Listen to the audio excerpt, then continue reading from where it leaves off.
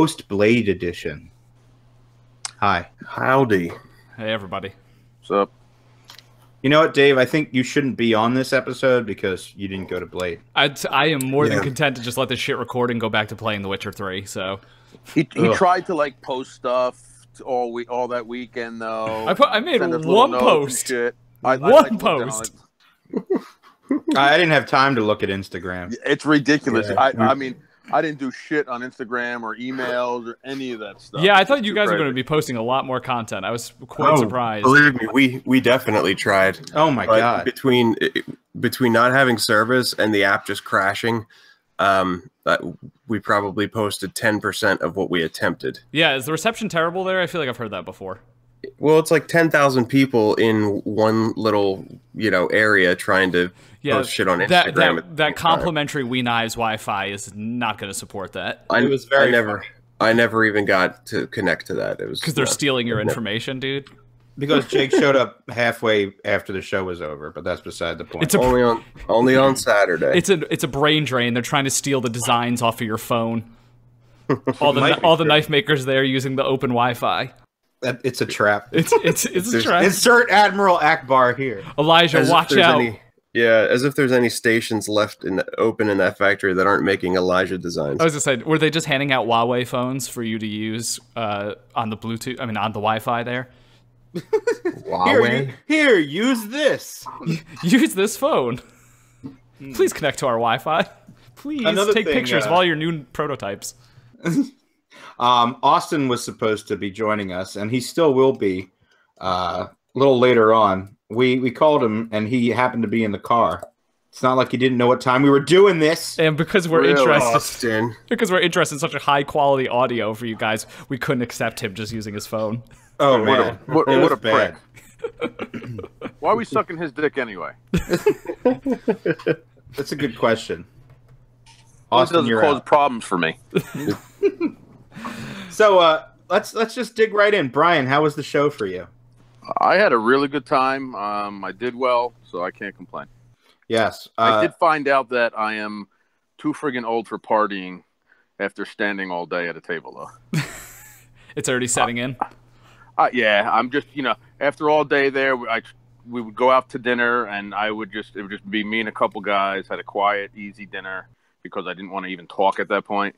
That's funny. I don't remember going out to dinner with you or being invited. Or the 3 times that, you know what? You're full of shit. Well, you didn't. You may not have got it, but I talked to Lev on a few times, and it was always, we ordered food, we did this already. So, well, why do you suppose that is? Not because we were trying to ditch you, Brian, because the other guy, Jake, was lying dead on the bed. I'm not. I didn't have a problem with it. I'm just telling him in another way to go fuck himself. That makes sense. That's all I wanted you to do. Yeah, after the number of times you've told people to go fuck themselves, you gotta get creative. Start finding new ways to do it, like going through my personal assistant. Yeah, new insults need to be. That's what you need to do for next year. All right. Well, Brian, you did have a very successful weekend. That's true. Yep.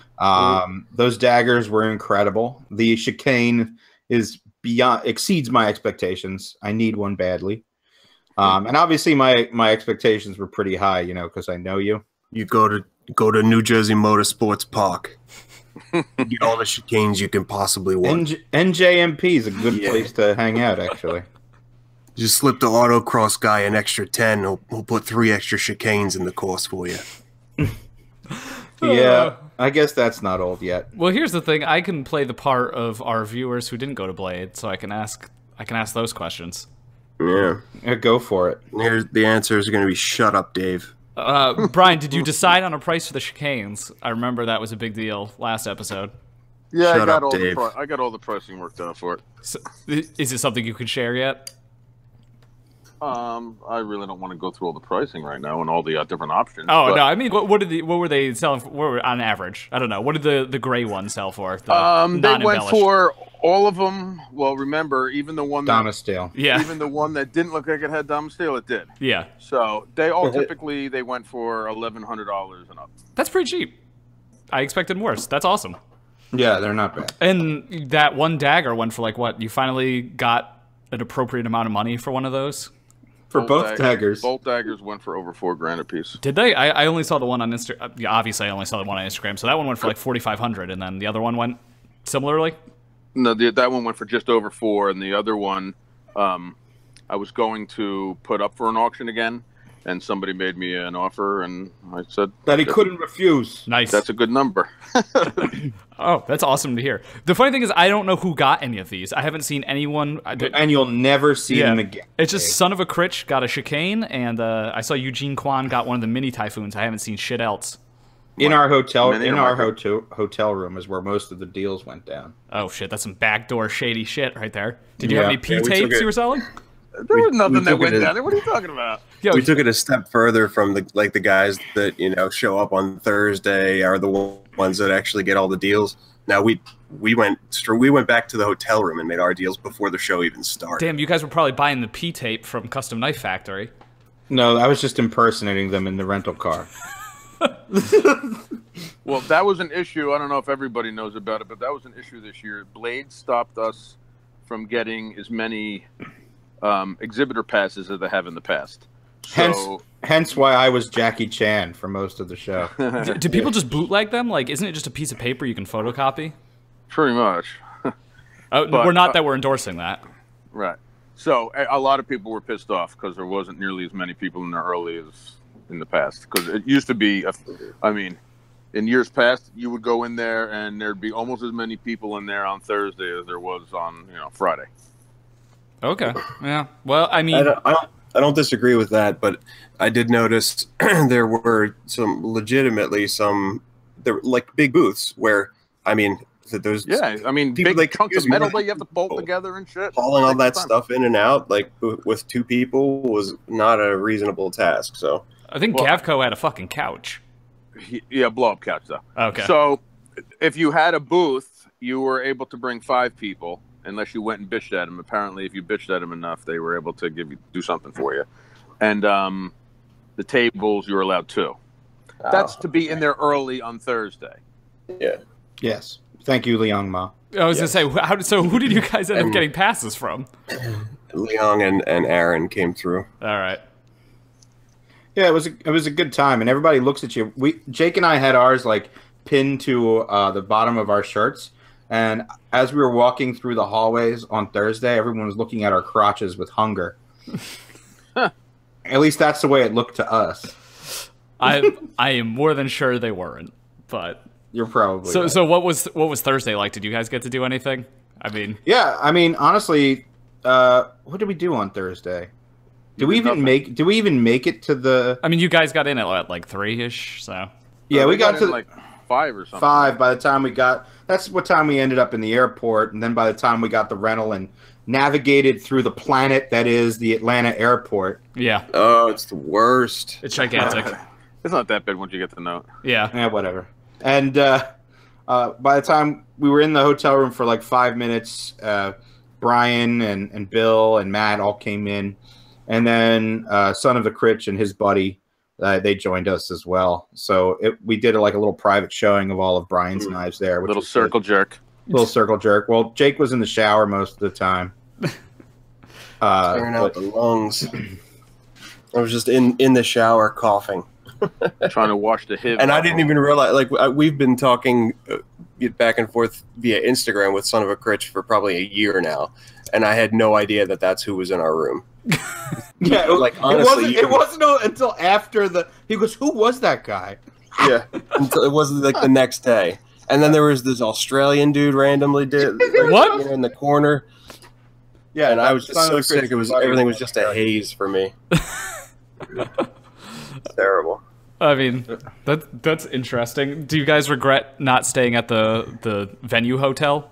Not even a little bit. Brian, where did you stay? Did you stay at the venue hotel? I stayed at the same hotel at the Embassy Suites. Embassy. The suite of Embassy. I've stayed in probably a few of the hotels around the area now. I've stayed at the venue twice, and then I've stayed at other ones. It's so fucking loud in there all night that it sucks, when you stay there, because 5 o'clock in the morning, people are still fucking partying. Jesus Christ, yeah. And it goes right through your door. So I prefer to stay off that out of that building if I could. All right, well, yeah, that works. Note to self for when you never go. Yeah, that's Now likely. you know. Yeah, that's likely. I don't think it'll be much of a problem at the New York show. I'm telling you, man, you would fit right in. I mean, you would fit in maybe as well as Sweaty Levon did. I don't want to say that I take that as an insult, but I take that mildly as an insult. He left slug trails everywhere he went. It's kind of true. So was the heat as legendary? Was it Dude, it You was, know what? it was The funny- disgusting in there.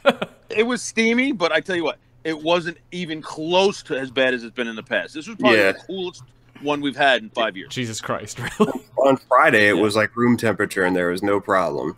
Saturday, it was much warmer, and I had basically hiked over like full speed from the hotel, so I was a little sweaty on Saturday for the entire day. You probably fit right in with the sweatiness. Yeah, it At wasn't as the bad. show, I It wasn't as that bad as It was everyone like said. after the show.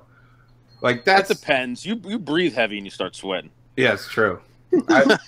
He gets out of the shower and it's like he has beads of sweat on his head already. It's Like, it's true. As soon as I get out of the shower, I sweat. It's crazy. The sweaty guys weren't even as gross as the blatant prostitutes that were in Blade Show. Oh, there was a lot of that. I didn't expect like booth babes. What? Yeah, what? Booth babes are one thing. These were hookers. I There tell you were- what, though, it's When funny. they're 5 dead, years they're ago, just hookers. 5 years ago, there was maybe one girl in the whole place. Oh yeah, I'd believe that. This all happened in the past 5 years. Yeah, wait, can we back up on this prostitution thing? Are we confident about that, or are we just making some wild, uneducated guesses? Wild, educated guesses. Okay. Yeah, it was like wild, but I can't imagine any other scenario. You know, I can't imagine any other. There's reason probably they would- some dirty old men there looking to solicit some prostitutes when they're away from their wives, so I'm It's not knife surprised by makers. that. Knife makers, dude. Yeah. What do you think? The most lecherous group of people.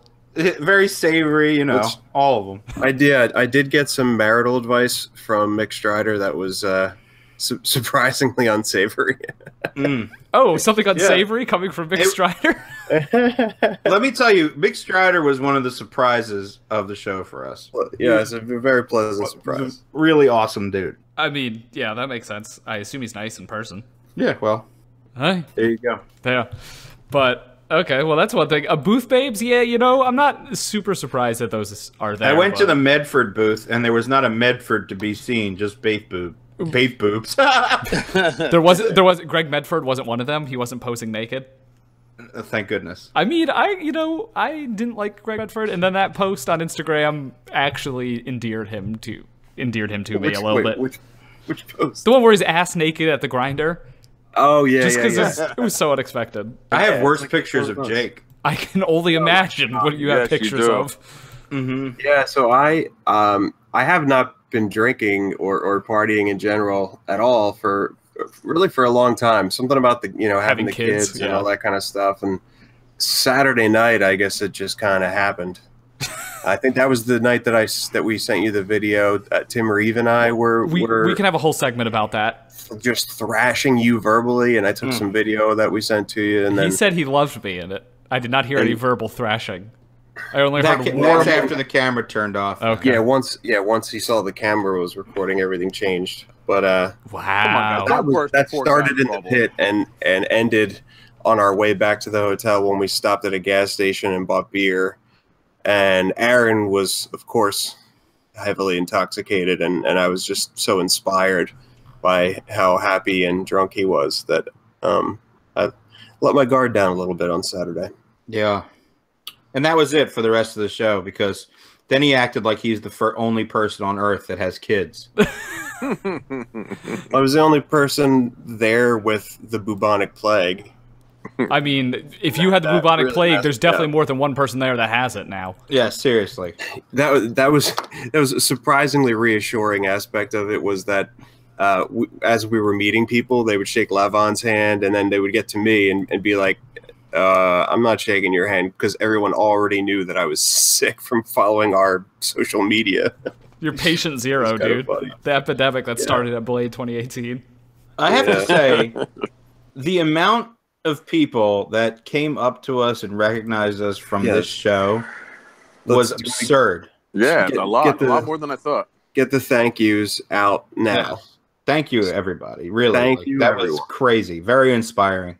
Yes, I was flattered, and to quote EpicSnuggleBunny. I really hope that my thank yous sounded sincere, because they really were. And I had a blast talking to you guys. And it's weird when a bunch of people who appear to be strangers know all of your inside jokes and deepest, darkest secrets. Yeah. And that made for a lot of fun at the show. Yeah, ditto. Yeah, I'll ditto that too. Yeah, sure. Brian, did anyone offer you to take you for a ride in their race car or anything? No. Did anyone give you a hug? A couple people tried. Did people just yell catchphrases at you? Have we been reduced to like a Gallagher-esque act where people just yell catchphrases? Catchphrases definitely happen. We were never above. People were screaming China D2 at us, and we're like, yeah, China D2. Yeah. A lot of China D2. Wait until we're like Dave Chappelle and people are yelling, "It's Rick James, bitch," but that's us with China D2, and we're like, China D2, go fuck yourself. Fucking China D2. Except the Rick James skit made him like $17 million. Yeah, we've made about $17. Yeah, None of that happened. But yeah, thank you everybody. Seriously, that was something that was completely unexpected. I mean, we go up to the Spyderco booth, and they know who we are. That's wild. How do they know? Because they have people. Their underlings listen to us. Every knife production facility in America is listening to our nonsense. It's full of people who are bored as shit, apparently. Yeah. Really? Yeah. Most people who have listened to our episodes more than once, those are the real That's MVPs. like fucking... That's some serious masochism. You need to go on kink.com or something for that shit. Yeah, my biggest response was like, yeah, we listen to your podcast all the time, and then I'm like, I'm so sorry. I said the same thing. Sorry. Yes. What are you doing? Wait until there's a whole genre on Pornhub of people just listening to the podcast over and over. Holy shit, Austin's here. A wild bunny. His door again. Jesus Christ. Dude, you made great time. You went from an hour and a half to fucking 20 minutes. 20 minutes? What the fuck? Would you turn the flux capacitor on? I made shit happen. Wow. Apparently you could defy the laws of physics. Well, that's good. You just got in while we're discussing this new genre on Pornhub we're inventing. Oh, yeah? Down that glory hole early. Yeah. But I got places to be. People that are into masochism, it's just going to be videos of people listening to the podcast for hours on end. On loop. Yeah, on loop. Okay. Oh, all right. Well, it's so terrible. Are we going to put up pictures of are you guys going to put pictures of yourselves up to really clinch the deal? I feel like we need like a Milli Vanilli situation. We need a face for the podcast who is more handsome than any of the four of us. I don't know, man. I was kind of crushing on Jake a little bit. You know what I'm saying? Ditto. You know, is there slash fiction about the podcast yet? Because I'm sure some. Yeah, definitely. Okay, I'm glad someone knows what slash fiction is. All right. I don't know what slash. Google that one afterwards. So speaking of Pornhub, did you guys cover yet who had a makeout session with Aaron? We've touched upon whatever happened with Jake and him. When you say, okay. Well, what's funny is when you say makeout session, do you mean like kiss raped? Wait, someone was kiss raped? I was kiss raped. I was kiss raped. Okay. From what I hear, there was tongue involved, but go on. There was definitely no tongue involved. Just his wet man lips on mine. Just for like man on man kissing. Yeah. And let me just say, it was like it was just out of the blue and very, very sudden, and that's what happens. Good cover. That's what happens. What happens at Blade Show stays at Blade Show. It's about 10,000 dudes in one room. Some stuff's going to go down. And then ends up on the podcast. Yeah, that's fair. We do not have no the one Vegas listens policy. to it, right? And Instagram. No. Yeah. Your secret is safe with all 5 listeners. Yeah. So, Austin, did you enjoy the show? Yeah, it was good, man. I had some friends who had to bail last minute, so it's always kind of a bummer when you're expecting people to be there and they can't show. But it was good. It was I don't know. I spent a lot less time in the pit this year than probably in prior years. So I don't know. You guys probably spent a crap ton of time in the pit after the show. Well, to be honest with you, we didn't. Like, Jake was sick as a dog, so he didn't want to be there. So every time I looked at him, he was like, "Oh, I'm dying. Take me home." And then Aaron's leg hurt, so I had to. Yeah, any energy I had. Fucking Friday night when I called you guys at 12:30 and you had to leave because Aaron's leg wasn't hurting. Yes, I'm sure that's an understatement. Like, Aaron's leg hurt. Like, didn't he blow it up in a war? Yeah, well, he is walking around with 2 leg braces, like 90s era Stone Cold Steve Austin walking around. Yeah. Like, so you're taking care of 2 different men and making out with at least one of them. I mean, you're the Blade Show wife. This is the life I lead, Austin. And chauffeuring us around. Mm-hmm. Wow. Entertaining us with his accents. Did you guys tip him with dollars, or I mean, what's going on? I got tipped with nothing. Oh, well, it's because you weren't one of the official Blade Show prostitutes. No, we were talking about the amount of prostitutes at the. There weren't show. as many as prior years. Is this really a thing? Yeah. What? And we're not talking like, 5 out of 10 prostitutes. We're talking like 8, 9, 10 out of 10 level prostitutes. Yeah, like you're high dollar. How did I not know? No one has ever talked about this like openly. That apparently Blade Show is just a glorified brothel. Well, these are the smartest women in the world. I mean, you have these guys who like knives, so they're already weird as fuck. Yeah. They're rolling in with $8,000 to $10,000, and they're striking out. Damn! Wow, that is genius. I didn't even consider that. Yeah, I mean, and you know all these guys. You look at them, you know they're nutting in 3 seconds, and then you just get to sit around for 56 Damn, I'm minutes. gonna brown bag some Viagra if I ever go and see how much I can sell that shit for in the pit. You would definitely look like a drug dealer there. It's amazing. Okay. He wouldn't be the only one, I'm sure. That's true. I'll sell something that comes with a Brad Blunt fucking lanyard bead, and inside of it is a fucking Viagra. You could grow a mustache and go as Elijah. I have a mustache. I'll have to cut everything else. What you need to do is get one of those like stereotypical disguises with the glasses, the fake nose, and like a mustache, and go as Elijah. I mean, I'll try it. I'd rather go incognito. Oh God. So what was the highlight of the show for you, Austin? Besides getting to meet us. I did hug you, at least one of you, I think. I hugged Levon. I did go over and irritate Brian on multiple occasions. That was pretty highlighty. Mm-hmm. Man, I don't really know if I had a highlight per se, to be honest. What's really funny about this is we've been on this show now, this particular show, for about half an hour, 40 minutes. We have not brought up one fucking night. Yeah. We're gonna get all the pleasantries out of the way. All the like, it's the people, all that shit first. It's the prostitutes. Yeah, I mean that's quality. I mean that's like HBO type of prostitute level, where you're just. I don't know. That was the most impressive thing my first year there, where some guy was like, "Hey, dude, that's a prostitute." I was like, "Really?" I was like, "Oh my God, that is quality." Yeah, wait until there's a 60 minutes. It's the expose on this shit. That's true. Next year, that's what you guys will cover: prostitutes of Blade Show. Interviews with the escort. Does Blade Magazine give out an award for them? That would be the most listened to episode you guys ever do. It's so true. It's so. We got to put it together. Make them tell us who they were with at the show. Servicing. Call everybody out. Servicing, yes. Ruin a couple marriages on the podcast. Bob Terzola is the first one in line. Here's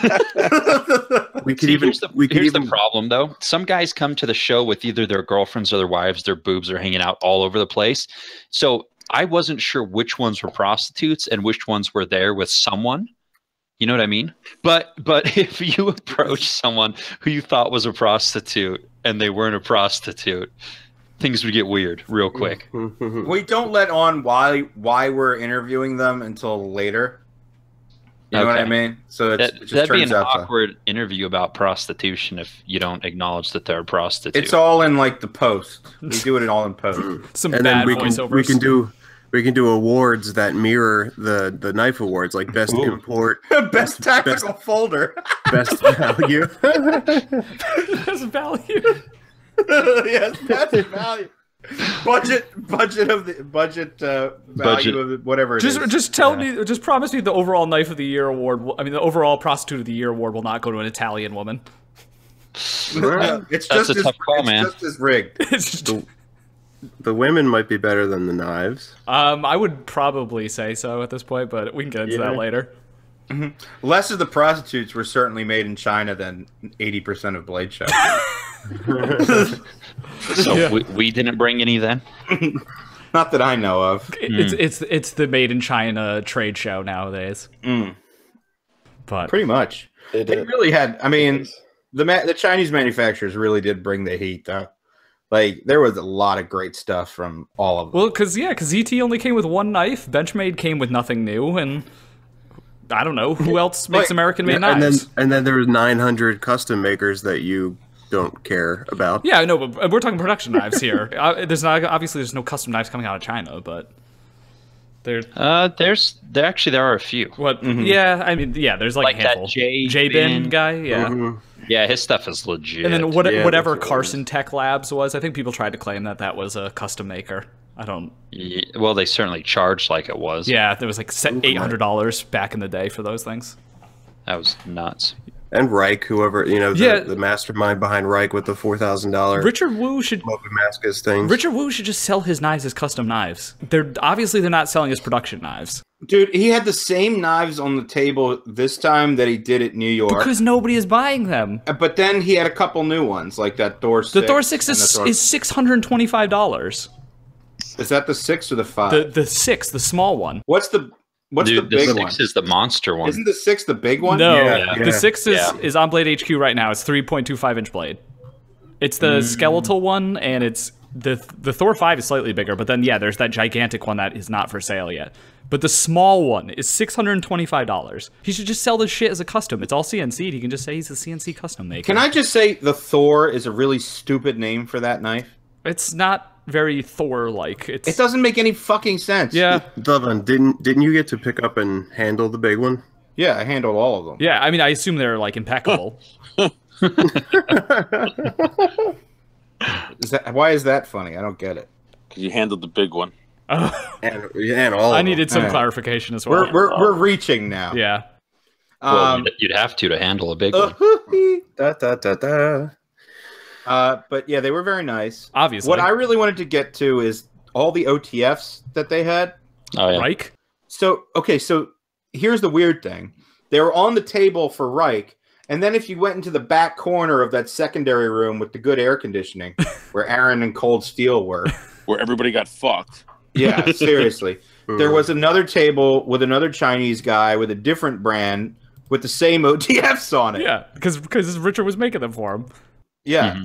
Yeah. And but then he was trying to sell me on their their OE work.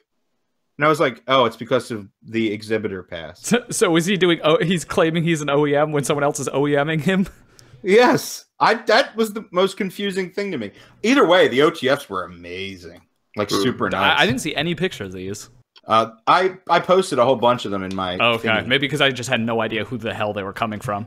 I mean, if we're gonna talk about OTFs, they weren't as nice as the Deadlock. Yeah. That you sold.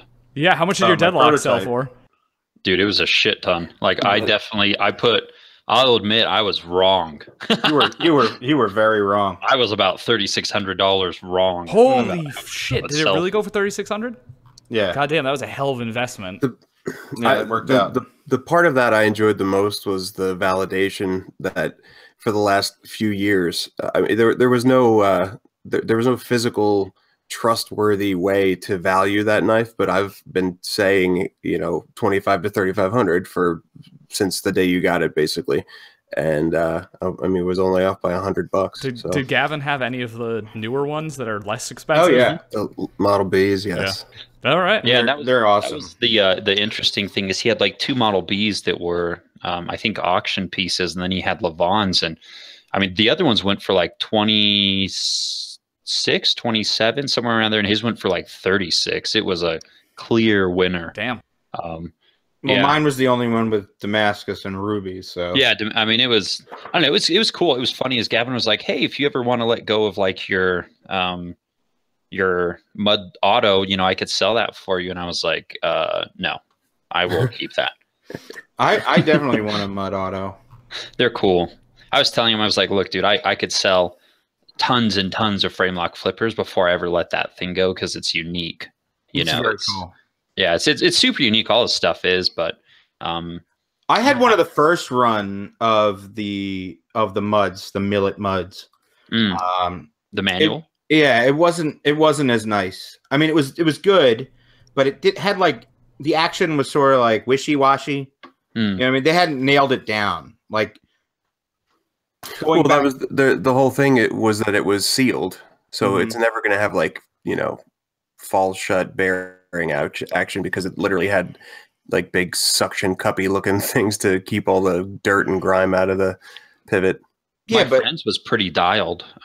Yeah, your friend's. I remember watching that video. He got that on the third or something run that came up. Yeah, that thing was dialed. It was nice. It seemed much nicer. Mine like the detent didn't really keep it in. Whatever. Like you guys handled the Orbit that I purchased. Yes, that is my like runaway favorite purchase from Blade Show. It's a toy. I freaking love it. Yeah, that was a good purchase. I don't know why I don't have one yet, but that and the Deadlock are the two that are kind of like on my list. That's like they're unique. I've got, again, I keep buying frame lock flippers and I just have so many of them because I like them, but those are things that are like standout knives in a collection. Exactly. Because they're so different. Yeah. I mean, I need to get another Deadlock. Part of the reason I sold it is because what am I going to do with a prototype with carbon fiber and I mean, with Damascus and rubies? Yeah, you should just go for the one, not the dagger, but the one-sided blade. And I mean, it's already illegal for me to carry an OTF. I'm getting it double-edged. Come on. Okay. Might as well go full Monty with it. Exactly. But at least it's something that even in my yard, I could carry it around. You know what I mean? Because I'm never going to cut anything with the other one. Yeah, it is. But hashtag knife life, right? Right.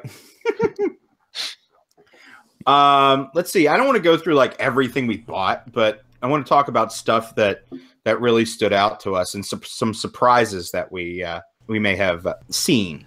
I was personally surprised by how many crappy fucking knives I saw. Okay, I like this. I can get behind this. Dude, oh my god. And everyone wants $500 to $1,000 for this shit. This one guy, I can't even remember what the name of but they make a knife that looks exactly like a Grimsmo Rask, okay? Only it looks like they literally shat it out. Is it the North Arm Skaha or is it someone else? I'm not going to talk. I'm not going to mention. I thought you just didn't remember it. It's too bad because if they just put a little more time into it, they can make them decent. But they really are shit. They're so bad. Like, but they are also only like $250 to $300. No, these were marked at $500, dude. Maybe we're not talking. Maybe we're not talking about the same people. In the second room. Yeah, they were in the second room. Yeah, I know who you're talking about. All right. Shit. I'm excited to get this afterwards. Or someone just send the name in the chat. Oh, God. But either way, I mean, people were asking a lot of money for this stuff. And, I mean, they were humble about it. They were aware that it was bad, but then they put them on the table for people to buy. Wait, what is that? How can you be humble and aware that it's bad, but also pricing it at like $500? That's what I'm trying to say. No, the way they got around it was we're only been at it for 11 months, blah, blah, blah, blah, but you should still. Why are you still selling shitty knives? I still don't understand. No, what you'll find someday when you freaking take your ass there, Dave, is that you'll walk up to some tables and some guys give you the used car salesman bullshit pitches. My God. Some guys stand there and they say, hey, if you have any questions, let me know. I really appreciate you stopping by my table. Not people like Brian, but then you have other people who are just like, these are the best knives ever and blah, blah, blah. And we use this and this and this. And you pick it up and you're all, dude, this thing's a piece of shit. Like, I'm not a noob. My favorite was like this booth that just had a big sign that said the ultimate knife. Oh. It was like some like aluminum karambit. Did they do a demo? Oh shit, yes, the ultimate knife. It's this guy that hawks these fucking karambits. How can you come to fucking Blade Show and put up a sign that says the ultimate It's the ultimateknife.com. Yeah, it's a sketchy ass dude who the website is such tactical bullshit. It's super mall ninja. It's hysterical. Everyone go to the ultimateknife.com and watch the YouTube videos they make. It's just the complete I don't give a shit. Like, I'm going to come to a knife show with real knife people and I'm going to hawk my shit at this show like I do on Instagram. Yeah, it's insane. It's just a complete lack of caring. Yeah. It's true. I thought there was going to be someone with a Cutco knife cutting through like a shoe or something as a demonstration. Probably. That might exist. Oh, did Rockstead do the dumb shit where they cut the bamboo and whatnot? We didn't even see Rockstead. I didn't see Rockstead. I think they were there, but...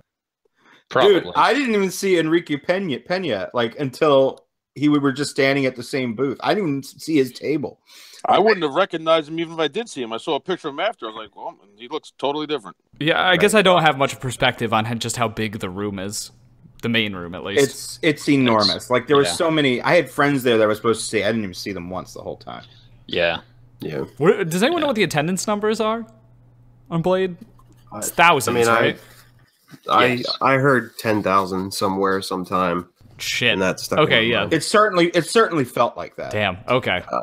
And they did say that this was the, I don't know if it was the biggest year ever, but it had grown significantly. And that's why they had to add that second room that created so much controversy. It's a good thing it's grown so much because the Blade magazine isn't exactly flying off the shelves anymore. Oh yeah, the show's got to be there. Magazines are done. Yeah. The only calls I've ever got from anybody in a magazine where you can tell was just like the greasy fat bastard that lived in his mom's basement with sweatpants pulled up over his belly. It's a very vivid image. So basically Carl from Aqua Teen Hunger Force. That's the only calls that I've ever got, for sure. Hey, you want to feature your knives in my magazine? Come on. Send me the pictures by Coop. Pictures by Coop. You probably had an AOL email address. Which yeah, definitely AOL. Maybe MSN. At earthlink.net. Yo, someone coming in 2018 with the Earthlink email, I am ignoring you. Straight up. Right. I'm trying to think of what else was terrible. Yeah, please. I mean, there were a bunch of tables with just crappy knives. I assume this was mostly on the custom end. No, these are just like crappy production companies you've never heard of. Oh, really? And the thing is, like, on either side, they're flanked by like incredible quality knives. Stuff. Yeah. And so, and honestly, their tables were mostly empty. You know, the people selling glue and some other shit. You know, there's some weird tables there. So last year, my friends and I were talking near this table, this guy who sold glue, and no one was at his fucking table. And he comes over, he's like, "Hey, can you guys move because people aren't going to be able to see the table and come over?" And we look at him and we're like, "Are you serious?" Dude, the guy was probably just huffing it under the table. No one wanted his fucking glue. You know, is that why he had like the 3 big glue signs that were like monstrous up in the air now? Yeah, because he last year his sales were probably shit because no one could see his glue because there were too many people standing around the table. So this year he took measures, and I'm sure sales went from $0 to $10. How much fucking visual cues do you need for glue? Minus the glue sign cost. Man, you got. I didn't even see these fucking things. That's just unbelievable. Yeah. I mean, it was fine until he told us to move because we were blocking the side of the table. We weren't even near the front of the table. We were standing in one of those aisleways, and he was concerned people would not be able to see the table from the side. People's glue dreams were not able to come true because. Can we get this glue guy as a sponsor? Yeah. Honestly, he would probably send you free. I want the king of glue on the podcast. I want to hear his life story. Glue King. Does he have like a castle like Bussy has? I don't know, but he deserves a mug. We should make a mug for the Glue King. Blade Show Glue King. The Blade Show Glue King. Oh my god. Okay, so he's on the interview list for next year. Rocketed to the top of the list. This is a sticky situation. Start preparing the puns now for the Glue King of Blade. There's just so many. Oh god. In terms of knives that we liked, or let's see, you got one of those Reate Jack. Yeah, I definitely want to talk about probably that. The second worst name for a knife. Well, his brother, the designer, his English name is Jack. I get it.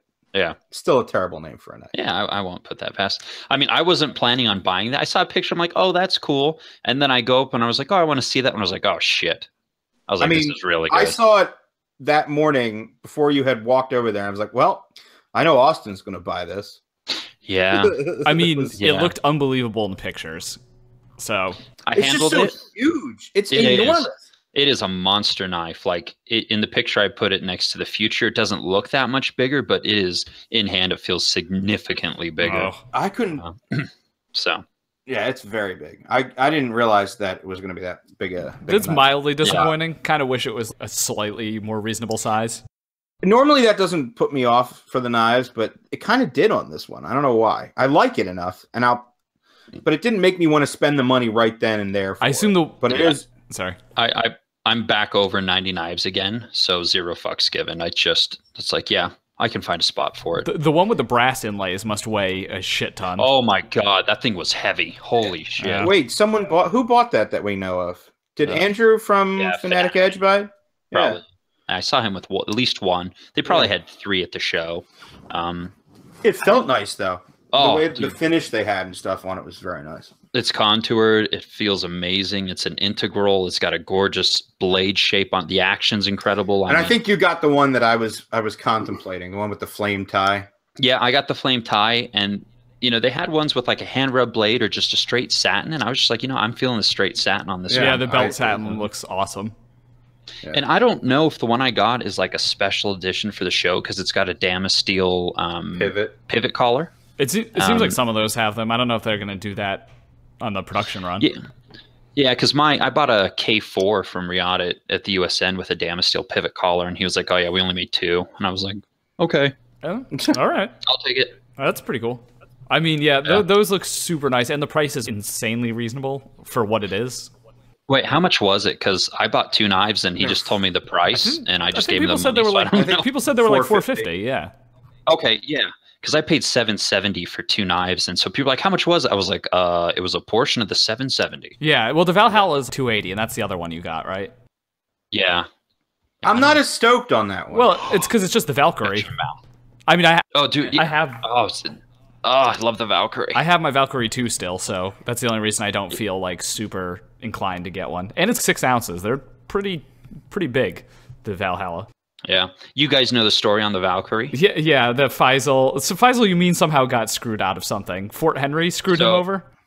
Yeah, so, they ordered a production run. Faisal designed it. Fort Henry ordered it or paid for the run. And I think they were supposed to have like 110 knives total run. But because Reate has pretty rigorous quality control, they threw out 10 knives. They didn't meet quality standards. So they only ended up with 100 knives total. And so, Faisal was supposed to get like 10 knives or something, right? And basically Fort Henry was like, well, we didn't get as many as we were supposed to, so here, you get 3. Fuck off. Well. Yep. And so Faisal was like, no. He told David, don't make any more like that. We're done with that. Yep, I remember that incident. I still have my Valkyrie 2. I sold my Valkyrie 1. Yeah, a great knife. Like, I regretted selling mine, and so when I handled that one, I was like, this is nice. I'm like, you made 8 of the ones with the copper inlay, right? She's like, no, there's only 3 of those. And I was like, okay, I'll take it. If they do a Valhalla, I like the Valhalla blade shape better, but I like the carbon fiber scale on the Valkyrie. I do like the Valhalla more than the Valkyrie, personally. I haven't had my Valkyrie in so long. I don't even remember how it compares to the Valhalla, but it's a Persian. It's a flipper. It had a copper inlay. I mean, I don't know what else I could ask for. Integral. Yes, an integral Persian. Word on the street is someone's working on one. Yeah, I heard that word. Okay, you heard that word? Yeah, I was like, he messaged me right away, and he's like, "Hey, guess what? We're working on one of those." And I was like, yes, I'll take one. Well, when he told me about that, I was like, Austin just jizzed in his pants at the very thought. I did without any coaxing. It just exploded. It happened. Now it looks like the end of an exploding cigar. How was the rest of Reate stuff with like the Lambert collaboration and the Tasha stuff? I like that a lot. Actually, that was a dumb question. Of course, it was good. What's funny is I liked the Pena collab more than the Lambert. Yeah, those just went live on was it Blade HQ? Yeah, I have one on the way already. I think they're just more unique. I mean, it's that traditional style recurve Bowie. It's a little bit more different, and so I think that's why it's probably appealing. Yeah, so. I mean, one of them, the one with marble carbon fiber, is already sold out. So, yeah, jeez, pricing. I know the quality is going to be there. $365. So, that's not bad. That's not. It's cheaper than I thought. Yeah. There was the one I have coming is the green G10. Okay. Which is kind of not bad. I have a lot of carbon fiber in my collection already, so might as well have a little green G10. I don't know if you guys saw, but Adam Purvis, he got the green one, and then he blackened all the hardware, so he got rid of instantly. the blue. I blame him. You know what? Here's the funny thing. I was talking to him last night because he got the one for me too. He picked up one of the ones for me, and that's that's how I'm getting one of them. And I was saying to him, it's like, why would they put blue hardware? Why would he choose blue hardware to go with the OD green? It looks Shouldn't he have done something else? And then he goes, "You're right." And then the next day, I see all the new hardware he did, the black and tie and stuff like that. Yeah, the blue does not. Did he do it to yours? Not the one that he anodized. I'm getting one that's not modified, but I do want to change the screw color to like gold or something. I think it would work better with the. Pretty easy to Scotch Brite off the anodizing. Yes. So the blue looks good on the other two. Though, the carbon fiber and then the big tie looks great. But yeah, the G10 one, it's kind of meh. I thought I saw the carbon fiber one and the regular tie with polished hardware. They're on Blade HQ. It's blue right now. The production versions. I'm sure I think they did polish several. is gonna be the way to go, Levon. Well, that's super easy to do. But fortunately, we can change it 75 times. Yeah, that's good. Can I say though that the one thing I didn't like about the Lanny is present on this, and it's the blade thickness. And I know I caused a fucking uproar by saying that I wasn't 100,000,000% thrilled with the Lanny, which everyone else was. Jesus Christ. You're terrible. It's a pretty fucking nice knife. It's an incredibly nice knife. Everything about it is executed extremely well. I just think nothing would be lost if they made the blade thinner. That's it. I'm just not sending you anything. That's fine. What do I have to fucking go blow Liong because you sent me the knife? Yeah, it's nice. Yeah. God damn. Yeah, the blade could be a little bit thinner. It doesn't need to be this thick. That's it. Why was that the first thought that popped in your head? I don't know. Because apparently this is the most important knife to ever exist, judging by the reactions. So it's just a all-around mark of quality. I mean, it's a nice-ass knife. It's incredibly well made. It was one of my favorites for 2017, if I'm honest. I think it's awesome. And the marble carbon fiber ones that just came out in M390 look awesome, but I don't know. What's funny is I like the standard carbon fiber more than the marble because it has like a linear structure to that knife. And I think it works with the lines a little better with the regular carbon than it does with the marble. But the marble probably obscures the mill lines a little bit more since it doesn't really enhance sort of some contours. Of the details are a loss. Yeah. But I don't know. Marble carbon fiber seems to be the thing now. It's just faux bolsters. Is that the new wave? It's just it's less played out than regular carbon fiber. Correct. And then the marble to be played out, and then it'll be Blackwood. Blackwood will get played out, and then we'll be to. Does anyone make Blackwood anymore? I thought that shit was horrible to work with.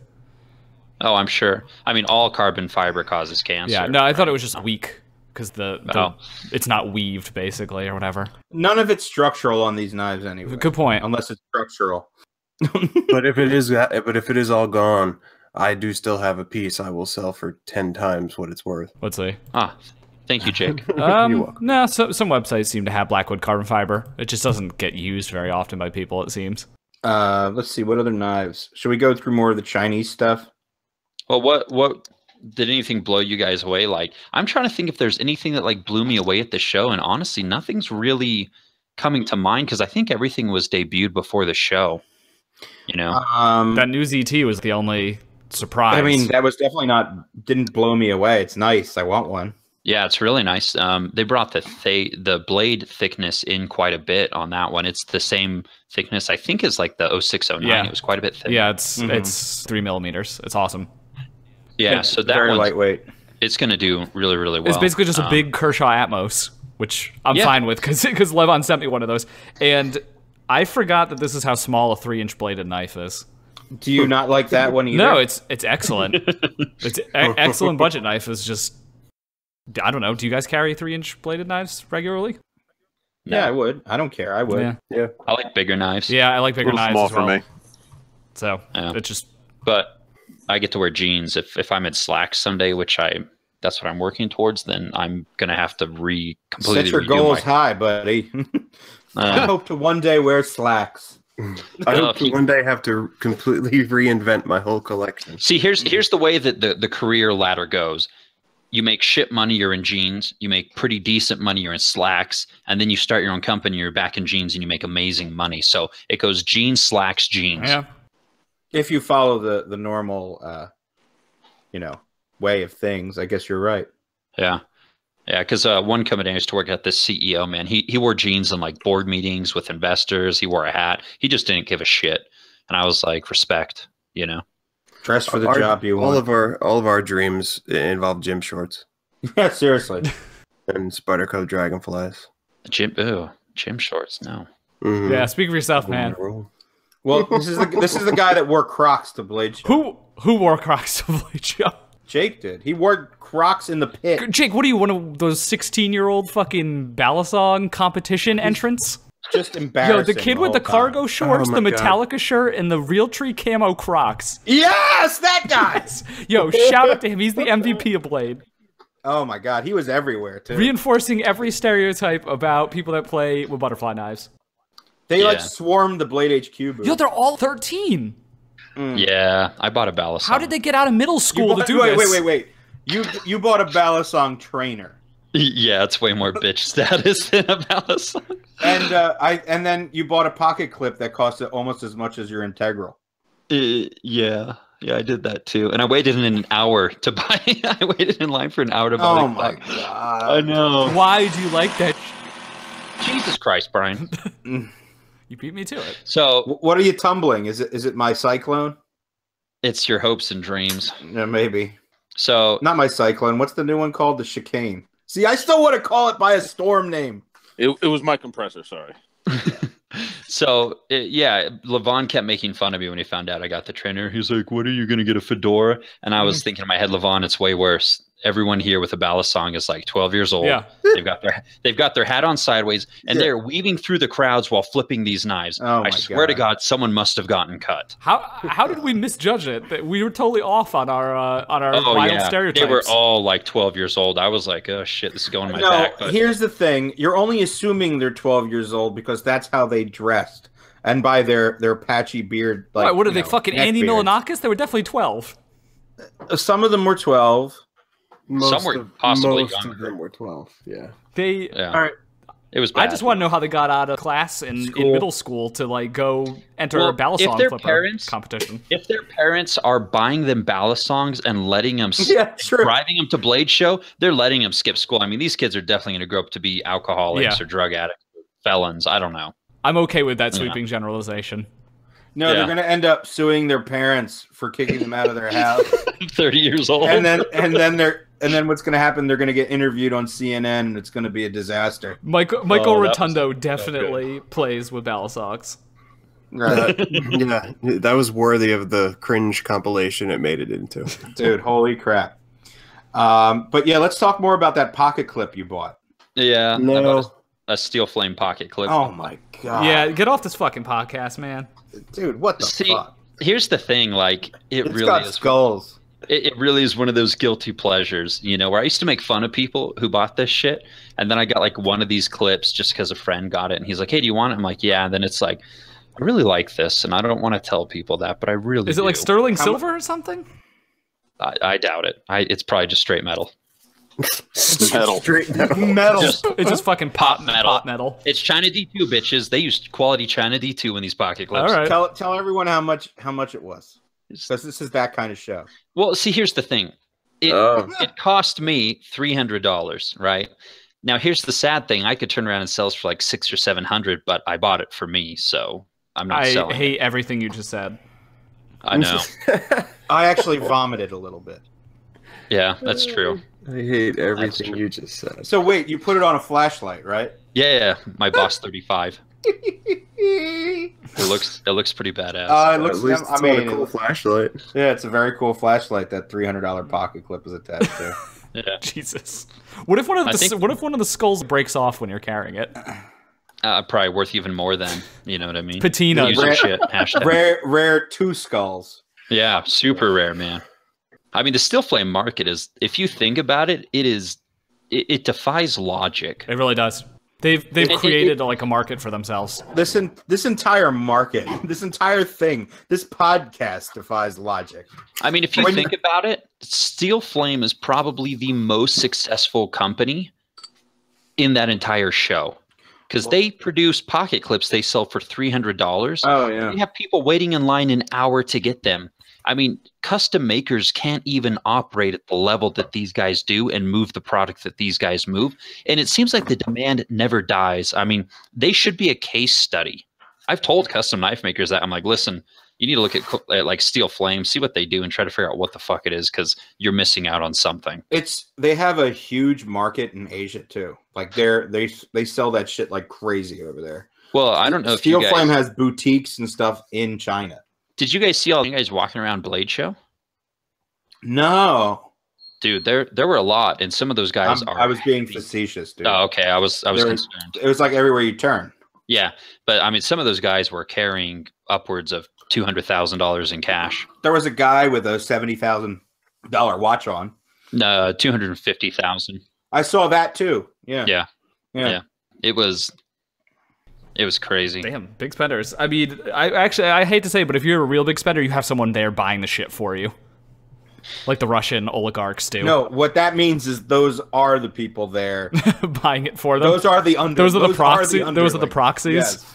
Yes. Well, Rexford wasn't there this year, so there's no $30,000 Rexford auction. And the Shirogorov was. Yeah, what did the Shirogorov auctions go for? 16.5. Okay, I mean that's a lot. Yeah, that was the open bid. There was a closed bid, and then that one probably also went for 16 or something like that. Well, that'll pay for your ticket. I touched it. Do not touch. Everyone walked right up to a "Please do not touch" sign and was like, "Hey, Levon, can I pick this up?" And Sergey goes, "Da." Yeah, but don't touch the blade. And I was like, Were you basically not allowed to handle the $16,000 knife you were going to buy? I can imagine that why you wouldn't. I mean, he was gracious enough. He let me pick it up, and it was beautiful. It was gorgeous. Yeah, I just couldn't resist. I was like, dude, can I please touch it? The problem is one of the knives on the table had a legit polished blade, and so he was the one. Yeah, you scratch that thing at a show, and it's like you have to refinish the entire blade. Yeah, right. Okay, that's understandable. Or if you have things that discolor with hands touching them. Yeah, or with all the neck grease. One of the videos I remember most vividly from last year's blade was, I wish I remembered the maker, but it was that same situation of mirror, like super mirror polished blade, and he had allowed everyone to touch it, and so every picture of this thing, it looks disgusting. Like really bad. Does anyone remember this? You said that in our Instagram DM. That it was really nice, but it was super fingerprinted. It had won some award, and we went for all this money, and every picture of it just looks like trash. Was it a Rexford? I think that's the one that had the frame and the blade that were polished. Yeah, it looked like it had just been dipped in neck grease. Yeah, it was. I tell you what. Speaking of that. I don't know what people had on their hands, but those knives get like sticky. They get like this sticky grime on them. It's like, what the fuck? People I was kind of unpleasantly surprised. I used one of the Purell hand sanitizers. Well, more than once because I was trying to be nice and not spread my my plague. But at least 1 or 2 or 100 of them had like lotion built in. So I'm thinking I've got like nice, clean, dry hands. I go to pick up a knife, and it feels like I'm a neckbeard, spreading my Purell greasy mess all over. That was unfortunate. I didn't even know that was a thing, but apparently it is.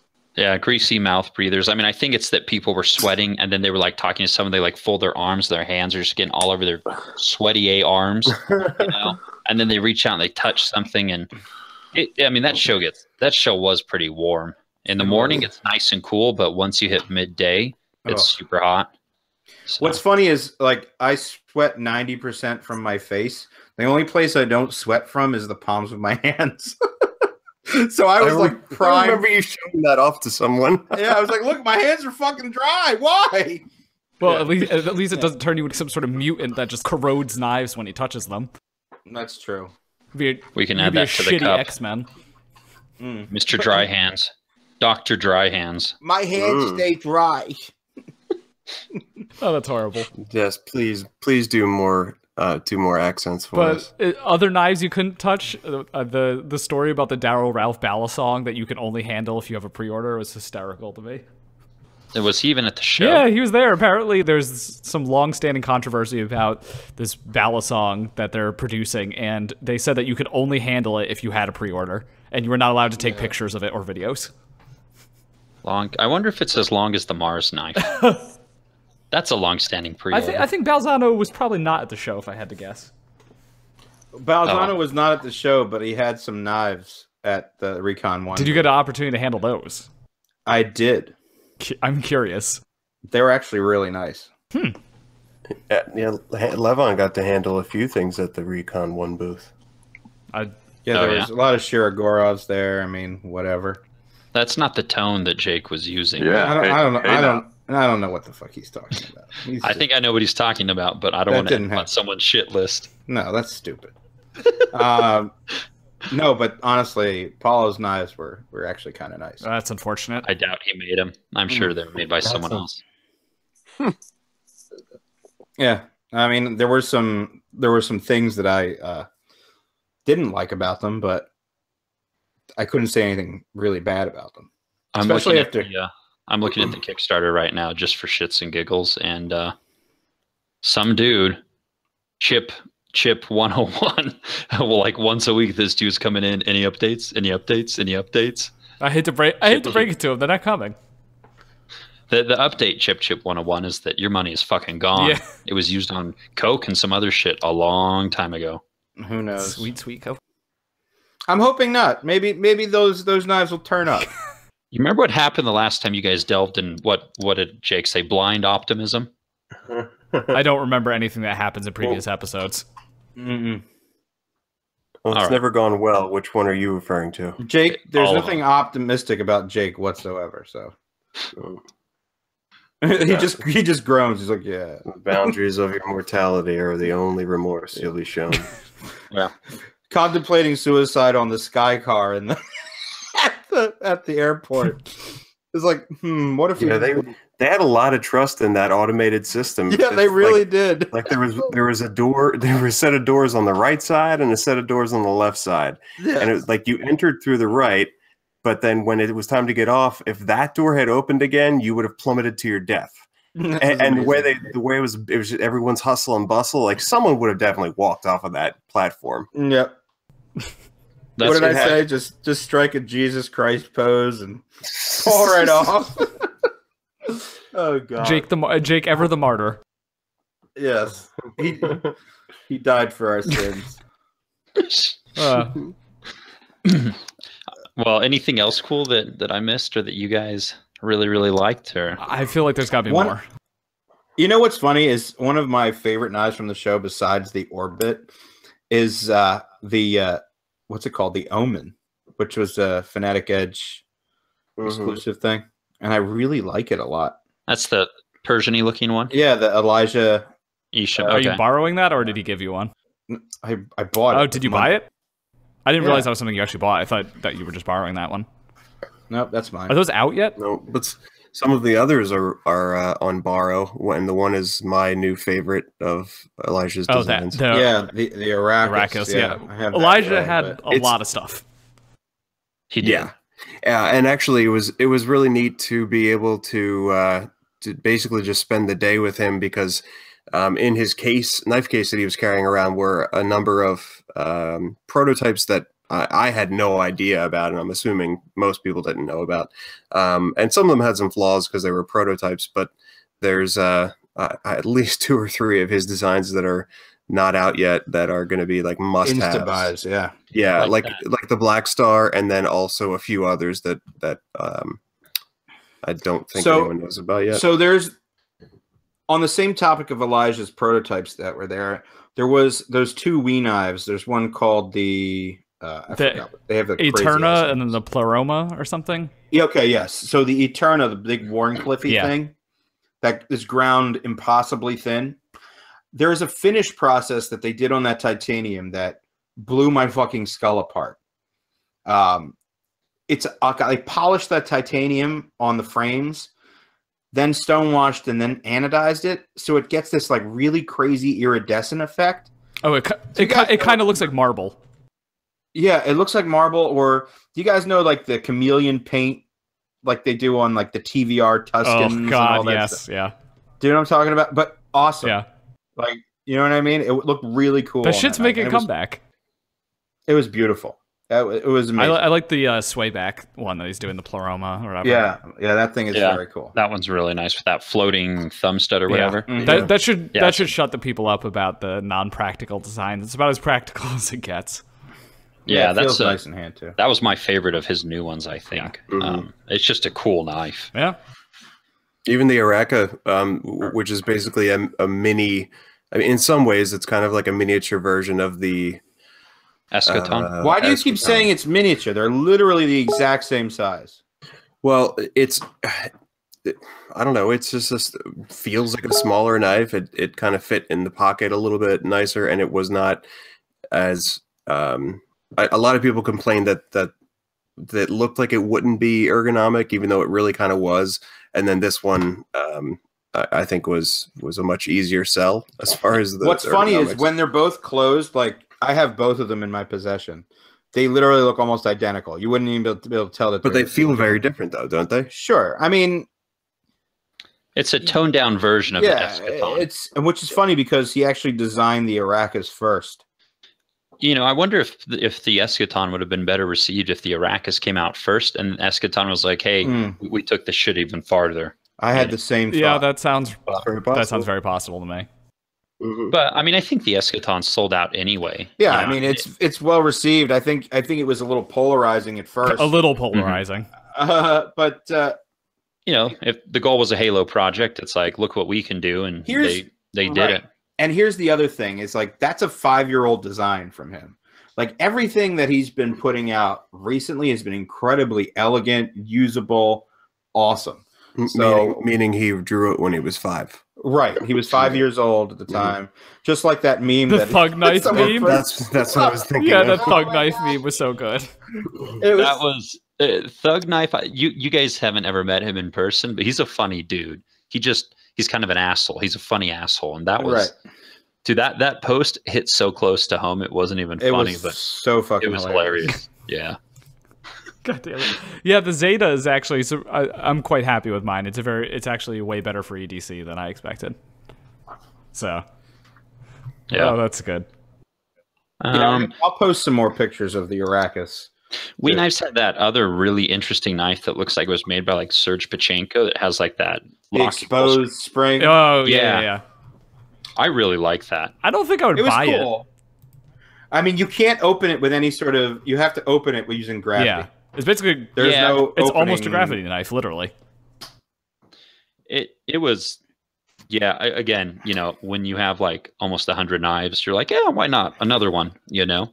But if you have like 1 or 2 knives, that may not be the knife for you. Another one. I do like that it's going to be called the Chimera, the one with the clip point. I'm excited for that one to come out. I would say of the new Wii stuff that they showed at Blade, that one was the one I liked the most. The funny thing is we act so surprised by the amount of stuff they put out. Did you hear how many wire EDMs they have in their factories? Oh God, I can only imagine. 15. Jesus Christ. Wow. What is this, like the Machine City from the fucking Matrix? Yup. God damn. That's what Shenzhen is. I have a theory that it's just all the other manufacturers that they've bought out. Yeah, they're just all sublimated into Wii knives. I mean, it wouldn't be the first giant knife conglomerate now that there is the MKM or the Mikita company or whatever. Yeah, I talked to them about that. Yeah, well, you know, the Italians swept the fucking awards again somehow. Yeah, it's an interesting project. So it's comprised of Mercury knives, who I've never heard of, Lionsteel, Viper, and then Fox knives. So those are the 4 that make up. There's another company like Mazarin who's not a part of it. Yeah, that's who makes Steel Will stuff. Yeah, so they're not a part of it. But basically what they wanted to do and the way they described it is, you know, we wanted to promote Maniago as a city because Italians are pretty prideful people. Not to mention that their economy is tanking. So there's that. Yeah, it could be. They said it wasn't. You know, I said, hey, are you guys struggling? They said, no, we're as busy as ever. But so this is what they're saying. I'm not going to make any commentary on it because I really don't know. But they basically said we wanted to come together and do some large scale projects, really promote Maniago. And then they're also going to be doing some like agriculture. I mean, they're going to be going to some other fields that just leverage their manufacturing capabilities and not even knives. Yeah, it's wine. Well, yeah. Yeah, so I chatted with the guy who's basically in charge of that whole project for a good bit. Interesting. Yeah, I mean, they somehow keep winning these Blade Awards, so... Yeah, they swept that shit. Yeah, don't know if that... Despite not liking anything at their tables. I like the rock. It's a full flat grind. Is it? Or a flat grind. Not a full flat, it's a flat grind. It's not convex. All right, but so... I mean, if we want to get into the Blade Show Awards, let me Google these just to. I didn't even look at. I can. I just sent it in the group. Yeah. At least a list. So the Fox Knives Suru, that's the one that's a carbon fiber frame lock. How does that cool. work? I don't know. I requested to get my hands on one as soon as it possible. said it's like 90% carbon fiber and 10% steel. I don't really understand what's going on there. Is it 10% steel, like the lock bar insert is steel, or is there somehow steel mixed in with the carbon fiber? I don't know. I didn't see any steel mixed in, but if you think about carbon fiber, they inlay, some thinner strands of like copper and stuff, right, for the lightning strike. So who's to say they can't inlay slightly larger strands of steel? So do you really think that they're manufacturing their own fucking carbon fiber? Probably not. Yeah. No. I haven't heard that they are, but Maniago legitimately is like an entire manufacturing city. That's true. So I don't know for sure. Brian, didn't you experiment with the idea of a carbon fiber frame lock? Yes. How did that work? It needed a few more iterations for sure. But is it a doable concept? I don't know longevity, on it. I can get the bar to bend, but I don't know how long. Yeah, I don't understand how carbon fiber could really handle long-term spring tension. Just doesn't seem like it should. I mean, they do. I mean, look at people that get fake carbon fiber feet and shit. I mean, those things are springs and. Interesting. Well, that's that one overall knife of the year. Yeah. Do you know what's interesting about the Lionsteel ROK though is it wasn't super easy to get to that pocket clip where you push it out from the side. Mm-hmm. Because the problem is, when we push our pocket clips into our pocket, it's just a one-hand push down. But with this one, you have to try to manipulate it open and then get it into the pocket. Yeah. No. How does it? I think that's one of my biggest pet peeves of all. What I would think would be an improvement would be basically you push the button and the thing pops out. That's what I originally thought it was. I thought it was a spring-loaded clip that you push the clip and it springs out. That would be a better design, in my opinion. I think it would be easier to use and more functional.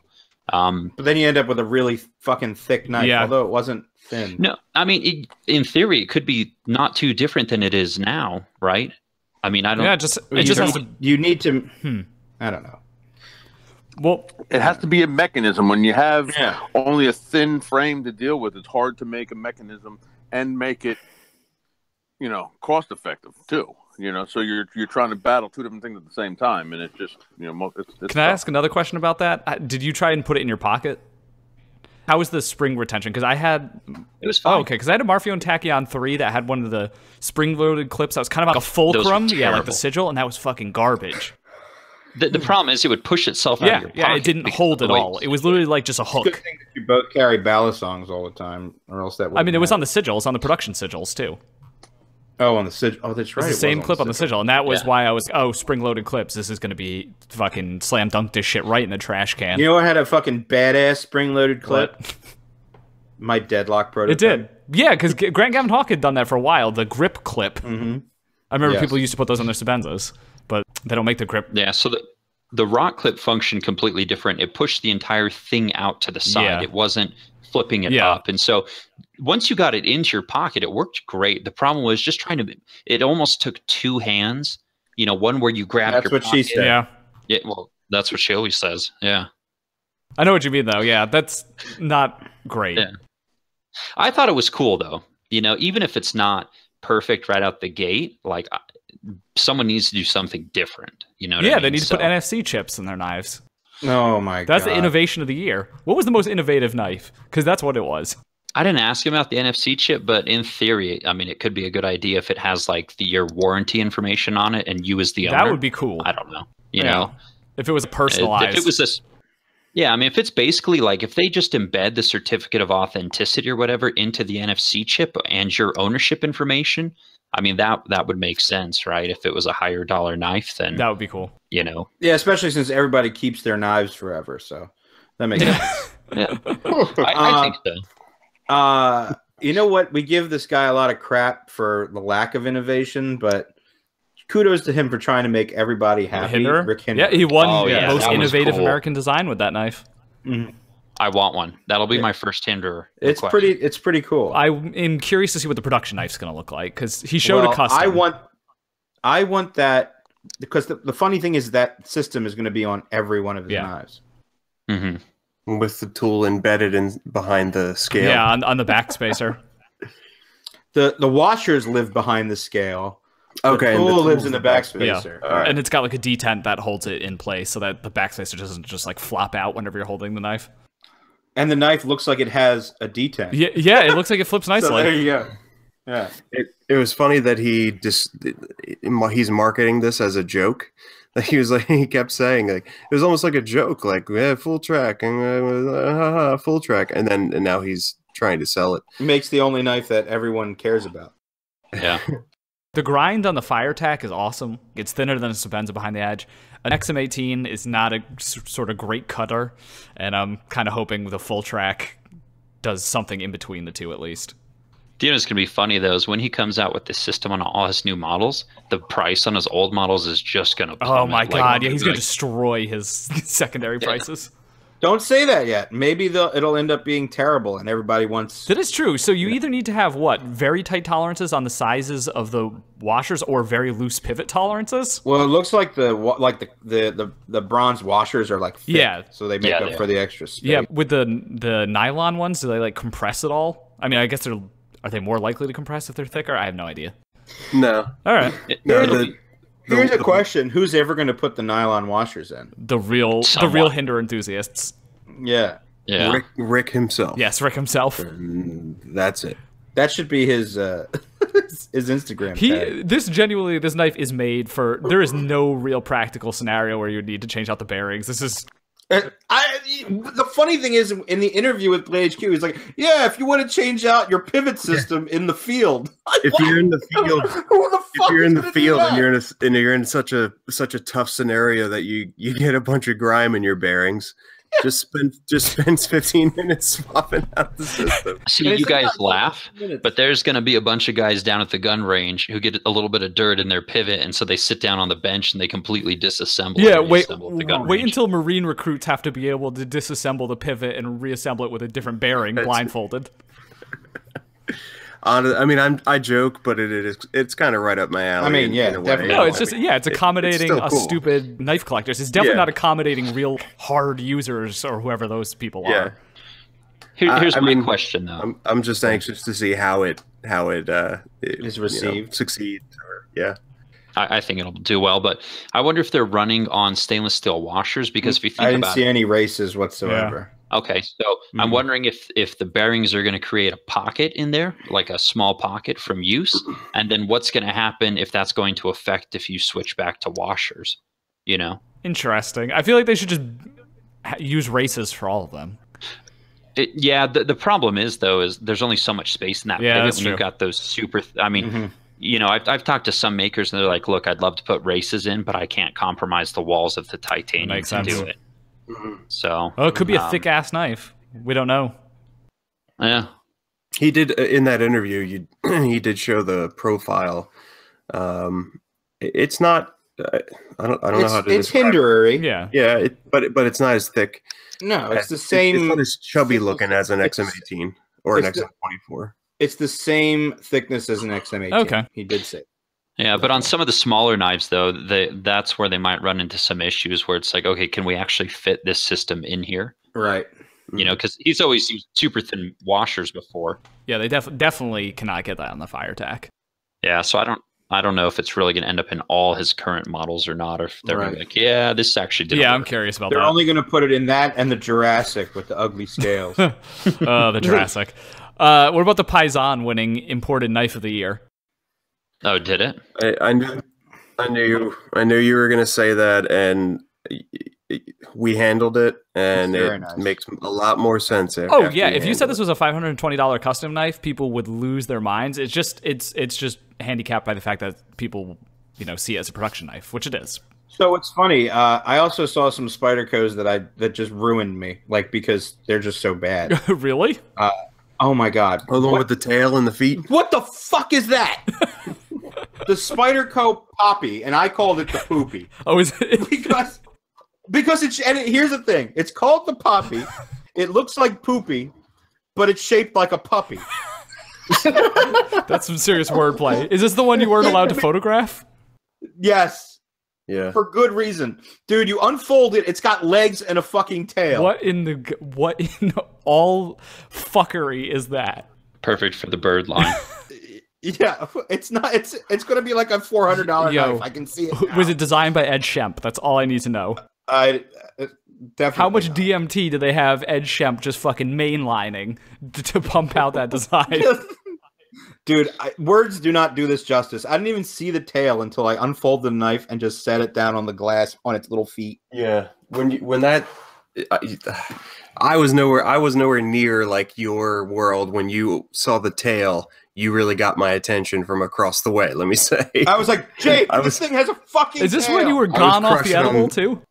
I was crushing on some Rex 45 PM3, and I hear when that tail popped out, I hear you like screech.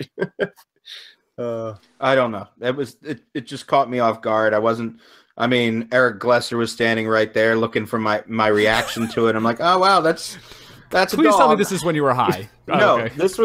this is before I ate the cookie. I was gonna say, shout out to Birdshot for the fucking. I can only imagine your internal monologue, like, "Oh shit, I can't let Eric know that I hate this thing." No, because Jake was with me. He had abandoned me at the time when I had the cookie. I mean, the Paysan is nice, but yeah, what about the mid-year offerings? That the Sinkovich Spidey Chef is $410. It's much nicer in person than. Man. The milling is nice. It's definitely the drunken texture was nice. No, it looks like it's gonna be nice. It's just expensive. It was okay. I didn't feel like it was $410 good. I mean, I'm not going to be buying exactly. it, but no. It's just I don't think it's gonna have a long product cycle. I mean, the problem is like you put it up against the new ZT offering. Yeah, it's like, what's the point? It's not like it's significantly better than the ZT offering, or I like the ZT one better. So it's like $240 versus $410. I don't know. It was nice. Or like for the same price you got that Jack for. Yeah. I like how Brous has already knocked off one of their other mid-year designs, the Tropen. His new knife is identical to it, with down to the wave and everything. Wait, what? Brous just showed a new design, allegedly designed by somebody else, and it has a Persian blade, a wave, it's a flipper, and it looks identical to that new Spyderco Tropen. Oh, the Tropen's the one that I actually am going to buy. The one with the compression lock that cuts you when it's closed? Yeah. Is that the one that's like $100 and some Yeah, dollars? it's $188. Yeah, I kind of like that knife. The Capara or whatever, the one that's carbon fiber with the compression lock, looks really nice. Oh, yes. That was my favorite of the new Spyderco stuff. Mm-hmm. The Capara. The rest can be pretty much ignored, but... Yeah, I didn't care about the rest. That was the one I was like, wow, this is really good. I'm excited about that one, but... Hey... You didn't care about the Poppy? There's no pictures of it. How am I supposed to care about it? I can't wait. That's going to There was a fucking moratorium on the... I wouldn't be surprised if that thing never sees What do you think the catalog image where they're showing the Poppy is going to look like? Where are they going to have it superposed in like a dog park? No, they're going to have it like on the rings of Saturn or some shit, just taking a walk. I don't fucking know, dude. Oh, God. Is there any pictures of it anywhere? Did I dream Is it a this? fucking Smash Mouth song? It's just going to be walking on the sun? Yeah, well, nothing surprises me with the Spyderco catalog. That was worse than a That was a bad reference. I apologize for that one. I pretended I didn't hear it. Chris Reeve won the American-made Knife of the Year with their slip joint. Which is very, very nice. Yeah. It does something different. That's all I understand. Yeah. You know, he was funny is he was drunk in the pit. And I was like, hey, so what about the 3.25 minute? He was like, I'm not making any more old shit. Oh, okay, Tim. That's right. We were there. It was funny.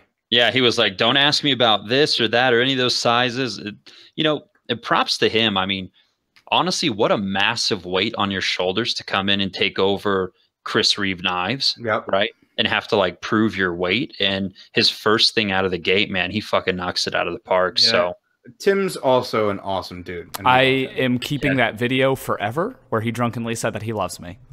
I will cherish that. I will have some sort of way to display it on my mantle. It will play on repeat. But the cool thing about that slip joint is that it's easier to. Is it easier to open or easier to close? Easier to open than it is to played close. myself. Yeah. There you go. Mm-hmm. But it's very cool because the one he was passing around in the pit with us had an acrylic scale, so you could see how the mechanism was working. So did Harsey design that mechanism, or did someone at CRK design that mechanism? That's my question, because I know it's a Harsey design knife, but I think we were a little drunk too. I can't remember. I thought he said Harsey designed the mechanism, but I could be wrong. It's still cool. So yeah, it was very cool. I can definitely. It say was not what I was expecting. Yeah. No. And I think I want a fancy one. I'm sure they'll do some pretty cool ones. Yeah. But it's nice. I do find it kind of hilarious that they went with a 3.13-inch blade. It's just slightly above the legal limit for so many places. Mm-hmm. I gotta say, speaking of slip joints, there were a lot of them. Mm-hmm. Yeah, everyone was doing a slip joint. Everybody seemed to like wheeze slip joints. I wasn't crazy about them. Aaron's came out very well. I like those a lot. Yeah, those were nice. Did they all sell out? Yeah, they were so cheap. But yeah, everybody was making slip joints this year. I think Best Tech had them. The fancy ones were reasonable too. But yeah, the Wii knives had a bunch. Didn't Best Tech have some? I don't know. Everybody's doing it now. That was my first experience going over. Was it Best Tech I went to go see, Jake? Yes, maybe, probably. Yeah. Austin, was it Best Tech I went to go see? Yes. I think it was post edibles. It was, yeah, I can't remember anything in between edible time. That's fair. But they were very nice knives. Yeah. Yeah. That's all I have to say about who handled the fucking ant lock? Oh, I did. Wow, that was flamboyant. Dude, I loved it. I took a video of it for you. It is as good as we would Is it really that good? Yes. Yeah, it's very Did you hear good. about the price though? Very, very good. They said that it's going to be a little more expensive than they originally So thought. they offered someone the prototype for $500, and they said it's going to be around $300. Oh, that's too much money. I'm out. I've been a truther. I've had the fucking tinfoil hat on for years now, and they lost me. That is expensive. I mean, honestly, the prototype. I should just go drive over there right now, just knock on their door and be like, you serious with this $300 nonsense? Yeah. What is so expensive about making that? I don't get it. It's a mechanism, I guess, assembly and everything else. Who knows? But all their knives are great. I mean, really, I liked everything. I was just surprised to see that. Yeah, it was really, really nice. Honestly, like I would pay, low twos for that thing without any question. But 300, man, I mean, that's a whole different level for like G10 and M390. It is very good though. Yeah, it was amazing. I think eventually, as they start to roll it out, the price can come down. But I think initially, it's probably got to get some return on it. Yeah. But even still, I mean, that's a terrible way to do business. You know what I mean? If it's like, hey, we're going to charge you more if you buy it now, and down the line we might make it cheaper. I mean, that's the way it is with every single product. It's a trickle down. I don't know, especially with most knives. You buy them for the same price, new as they are 6 months later. Yeah, but everything's a frame lock. Yeah, true. I don't know. I don't know what Mazarin is doing that it's costing them so much money to make 3D mill G10. I mean, it's funny because here's my thing about Steel Will. A lot of their knives are like the value leader. Yeah. You know what I mean? So we can't really say, hey, I mean, there's got to be a good reason why they got to charge more for that. This is me playing, devil's advocate. I mean, I'm excited that I hope it comes out and I hope they somehow hit a more reasonable price point, but I don't know. Maybe it's also maybe a case of under promise and over deliver. Yeah. I mean, otherwise they're going to get smoked by Wii knives coming out with like 8,000 different $300 knives that are way more intricate and way more interesting.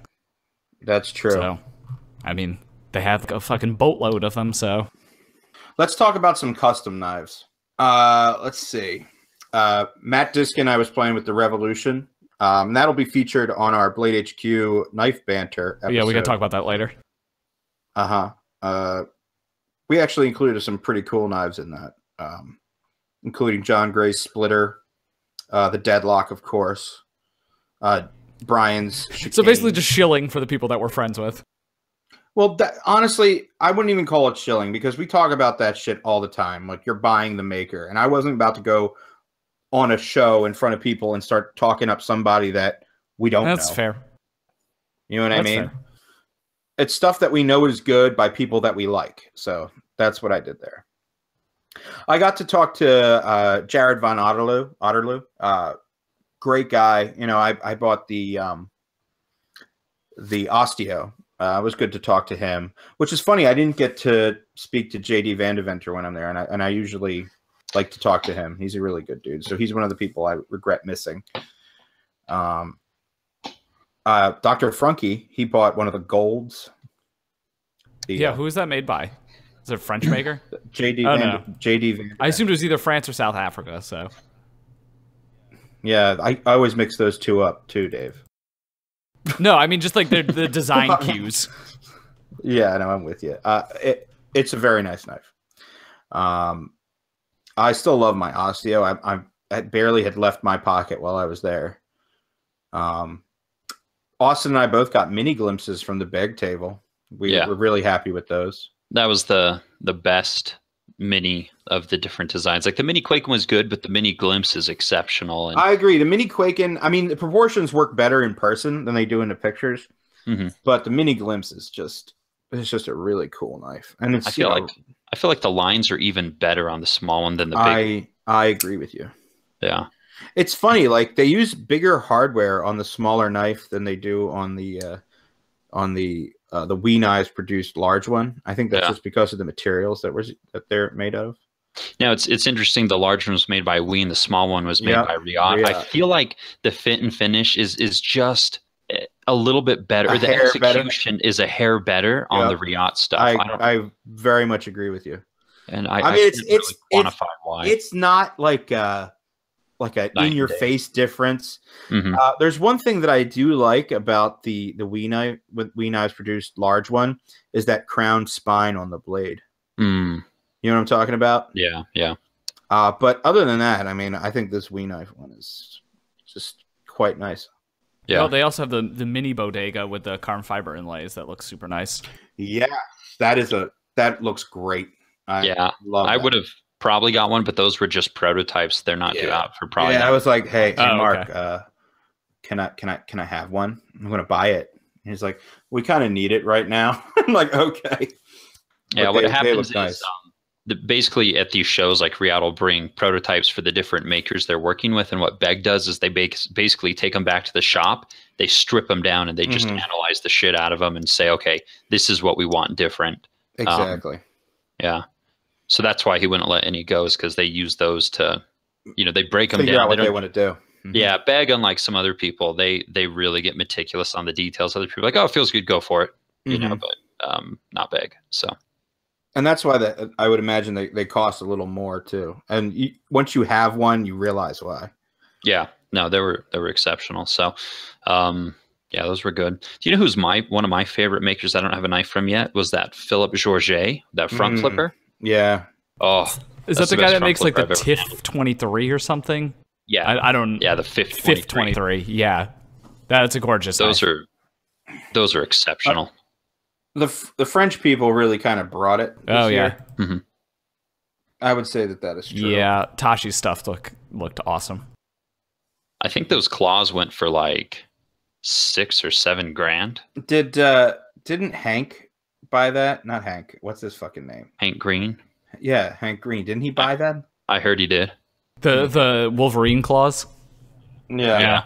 I mean, but he has like 8 different Reate models coming out now too. Yeah. Those were very nice too. We got to handle all of them. Yeah. He has one knife in like 4 different sizes. Yeah, Tashi's doing his thing. I think Elijah still had the most models at the show, though. It was basically just 2 people. It was just Tashi and Elijah designing literally every single thing. They could have their own. They could have their own show by themselves. Honestly, throw Beg in the mix, and you're good to go. I don't know. I feel like I just didn't see that much about customs there. I don't know. They were there. They were Obviously. there, but it was overshadowed by a lot of the production stuff, man.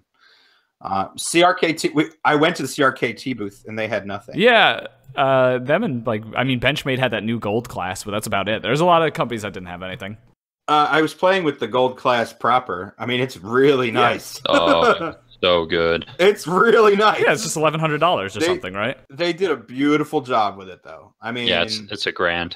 Yeah, it's $1,000 that I'll never buy. I mean, you got to be a little bit fucking nuts to buy that, but I would understand if you did because it's a nice slip joint. Very nice. Like slip joints, you can get like custom ones for way cheaper than that. Oh my god, yeah. Very nice custom ones too. So I don't really know what to do about that. Yeah. It's an interesting way to spend money. Like it's funny how much stuff in that price range. There's like literally an ass for every seat in that place. Yeah. Somebody, I mean, they're going to sell every single one of those slip joints, which is crazy to me. So that guy who bought a Griptilian and has a lot more money than sense, and he's like, yeah, I'm going to go buy this $1,000 Benchmade because it's the best knife you can get. Cabela said so. Oh, that's cool. What else did we see? I mean, we saw a lot of shit. Yeah, I mean, there was a lot of stuff there. I handled Jim Skelton's knives. How were they? Not bad. All right. Yeah, not bad. Yeah, I talked to him too. I mean, the hard thing is Jim has been such a controversial figure that when he started making knives, he knew he was going to get ripped to pieces. Mm-hmm. And people, honestly, like when he first started, I think people were ripping him to pieces. Now people have moved on, but his work is probably more scrutinized than any other maker out there. Yeah, that's probably true, actually. The only thing that I think that threw a lot of people off is he charged like he was a veteran maker from the get-go. Yeah, he did. And that's the really, I guess you got to do what you got to do. I don't have any problem with Jim. I think he's a nice guy, and he was incredibly cordial to meet and talk to. So, yeah. Here's a question: did you handle any of the Holt Bladeworks Spectres? I did not make my way to that table. I think Jake did. I mean, there's big buzz on them. People really like them. I don't think I made it to the table, but someone walked up and handed me one of them, so that I did actually get to handle it and feel the action and all that stuff. And it was very clean, very nice. Did Brian hand you his Holt Spectre thingy? It was a joke, but nobody understood it. I was just waiting for an angry comment first before I could laugh. Yeah, right. Brian's on the floor. That was a missed opportunity. I was supposed to say it reminded me of one of Brian's knives, except much nicer. Womp womp. It was much better and yada yada. But I mean, they look nice. Yeah, I'd like to handle one eventually. Dave's definitely going to be the guy. Am I the Benedict Arnold of the group? You are definitely going to buy and then you can send it to me to play with. There we go. I'm out of this podcast thing. Benedict Arnolding this shit. Let's just call Elijah up right now and just kick Dave off. He's got to grow his hair out a little bit more, but otherwise should be pretty good. I was disappointed that Brian didn't win the 4P on the best tactical knife, but I'm okay with what won best tactical folder. What did the Svarn by Kultrotech, which is some, I have no idea where they came from, Russian maker making insane stuff, so like it's actually not that unreasonable.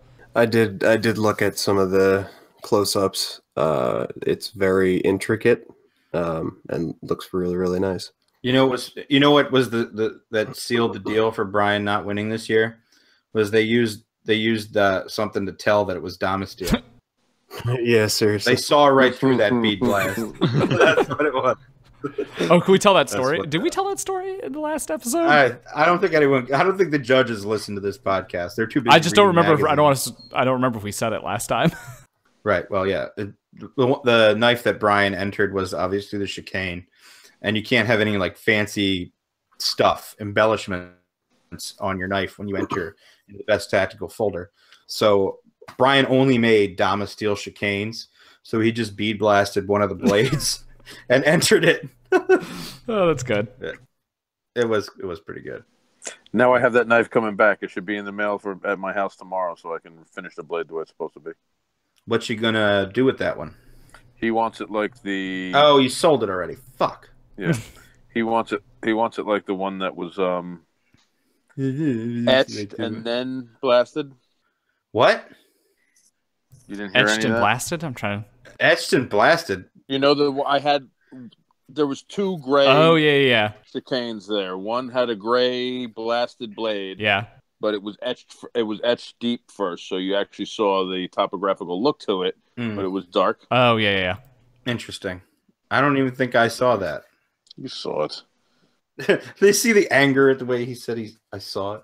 It's like, I don't recognize any of the other custom knife award winners besides GTC. And Ed Cope, who won Best New Maker. Although I don't think Ed Cope is new, so I'm kind of confused about that. But well, Aaron Frederick is new. Oh, okay. That's new enough, I guess. Aaron Frederick's new. That was the running joke. He's like, I'm new. I mean, he kind of toiled in obscurity for a while. I think he could probably try and pull that off. Go with a name change. And introduce himself as a new maker. Yeah. I guess he could do that. Put a whole spin on that. Shows up with a Yankee accent. Hello, I am Aaron Frederick. Oh, that would be good. Yeah, but then the real Aaron would come out when he's drunk, so he'd blow his cover. Yeah. That's true. Jake and I both got a couple of the kitchen pandas. Oh. Yeah. Yeah, you guys should have bought the slip joint. The slip joint seems more interesting. They were gone. Okay. I was trying to let them kind of do a thing, and then I'm just gonna have him make me one that's true. I mean, apparently you can just ask him to make you a knife, and he might do it, or he might just not do it. Well, by the time I got back to his table, all the fancy ones were gone. Oh, that makes sense. Running Man. I don't think he brought anything home, did he? No, he sold everything. Oh, good for him. Which is the last load of stuff. He had a couple fixed blades left, and I think 1 or 2 slip joints, and I think Blade HQ snagged them. So if you want one of the slip joints, I think you can actually get them. I think actually the buyers for Blade HQ were frantically running around at the end of the show, and he couldn't find them. So I think they went to another.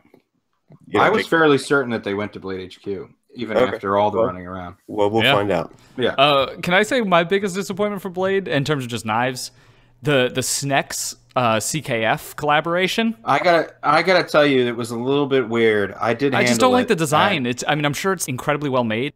Well, I didn't know if I was like doing something wrong because I couldn't open it comfortably. Every time I opened it, it like pinched my finger. Yeah, it doesn't look like the sort of spider hole or slot is very accessible. I don't know. It's so cool that they use the interlocking frame thing, but it's just not that cool of a design.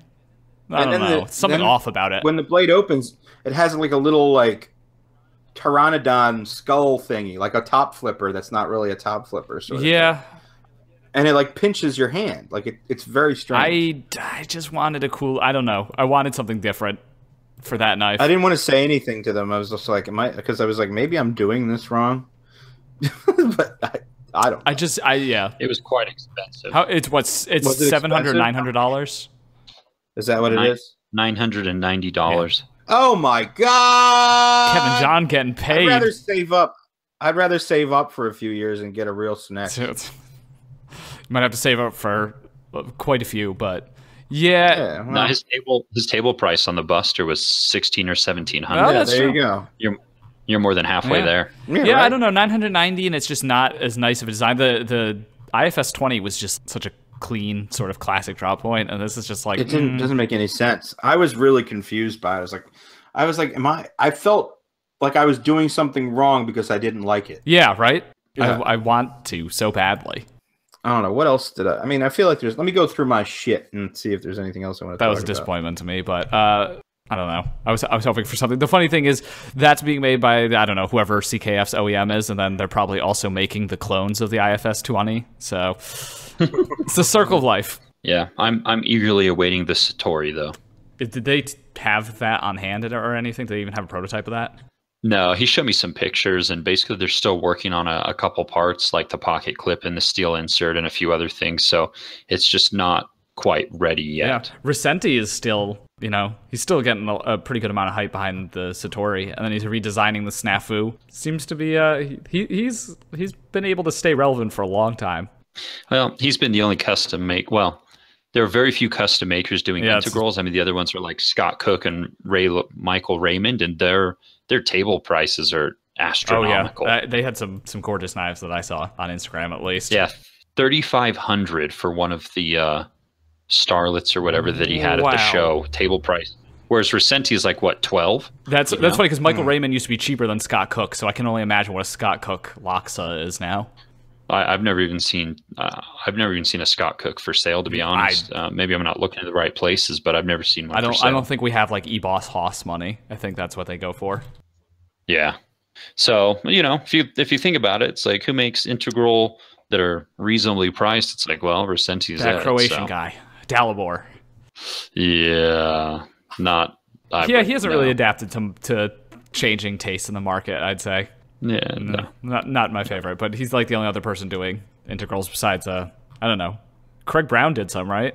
But he stopped. Oh well, yeah. He only made a couple though, and that's gone. So maybe Brian will make one eventually. Maybe. I hope so. You never know. You saw those 2 big blocks I had, didn't you? Oh yeah. Sounds like everyone's bladed out. I'm definitely knifed out, man. I will say, Jake, the prodigal knife returned. I got the fire tack, and I fucking love it. Oh, yeah, that's right. I should clear the air on that. We can end on that. Go ahead. You're going to clear the air on that? All right, well. Yeah, so the next day... Okay, so I'm in a bad mood because I can't find Dave's fire tack. And I go outside. I wanted to grab... I can't remember what I did. I grabbed something, came back in, started... packing up. I wanted to send you a bunch of stuff. So I grabbed the closest flat rate box to me as I'm sitting on my couch. And in there is the fucking fire tack. And I looked everywhere in that same spot. It was the one sitting on the fucking table. I could not believe that it was just sitting there. It was ridiculous. Yeah, well... I swore someone was punking. Well, I goofed because I could have parlayed it into one of those new Reate Jacks because it's like the same price. And instead I'm stuck with the fire tack. But I love it, so. Yeah, do you like how the detent is so stuck to the lock bar that the bar starts to bend down as you disengage? Is this like a strong detent to you? This is like I would say like a good detent to me. It's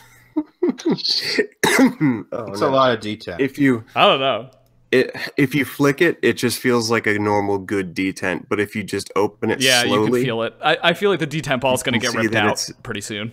Technically overdone. Yeah. Well, when the detent ball falls out, I'll send it right back to you.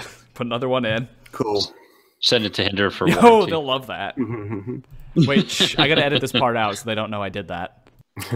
Don't tell them about the super glue. All right. Well, that is a lot of Blade Show stuff. Yeah. Yes, it is. Levin, you're the one that usually ends the episodes. What am I doing here? Yeah. We have a lot of stuff planned. Maybe like something that's going on with Blade HQ that people might want to watch. We have an episode of Knife Banter coming out. There's some cool things in the works with some sponsors and that kind of thing.